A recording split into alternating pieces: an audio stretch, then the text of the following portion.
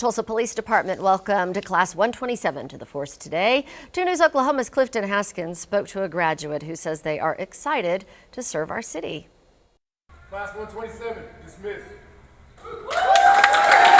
Friends, family, wives, and husbands packed the police training division Friday afternoon as 18 people graduated from the academy. Among the crowd of grads is Callie Crace. I spoke with her just after she got her badge, and she told me she had bad encounters with law enforcement in the past, and instead of pushing her away, it actually drove her to become an officer.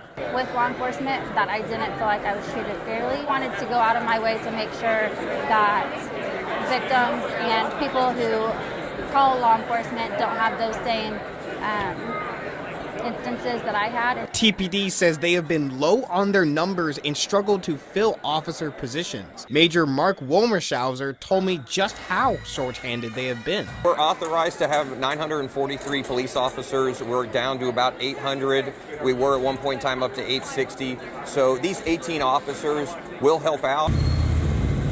After graduation, Class 127 unveiled their motto, "Stay in the fight." They say it means embracing their responsibility of protecting our community and upholding justice. Graduation was also a perfect opportunity for the police department to show off the new helicopter that will be assisting the new graduates, or the new bird, as they like to call it.